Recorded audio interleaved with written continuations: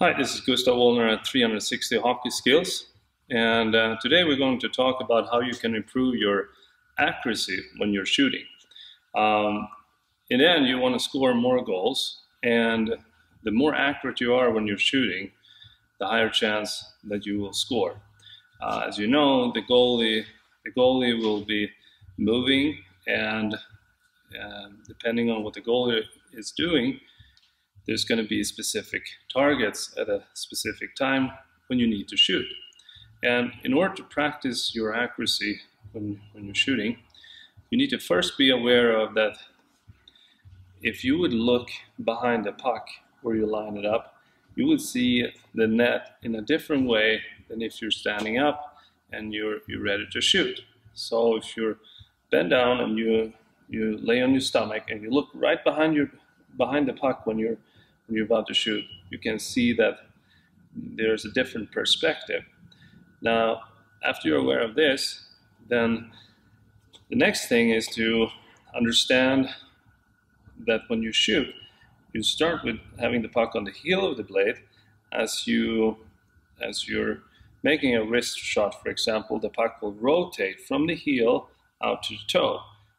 The moment the puck leaves the toe, that's going to be your release. And where you point the toe of the blade, that's where you're going to shoot.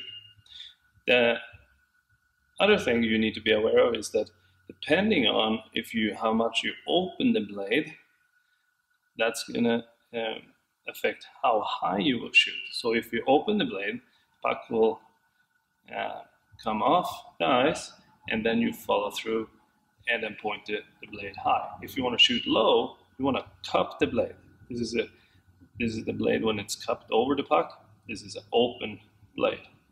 So now when you're ready to shoot, you line up, and it's very good to start with your wrist shot. Line up the puck, have the puck on the heel of the blade.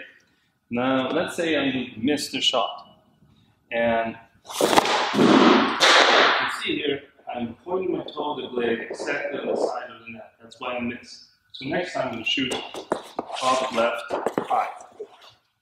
And you line up the puck on the heel of the blade.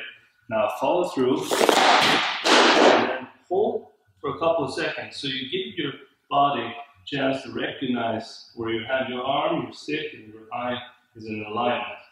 And by holding on to this, you can adjust your accuracy and understand why you shot at a different target than you wanted to. So have patience with your shot and make sure that you take every opportunity you can to practice your shooting. But have patience and make sure you follow through and hold a couple of seconds so you can create a feeling of where the puck was going and why.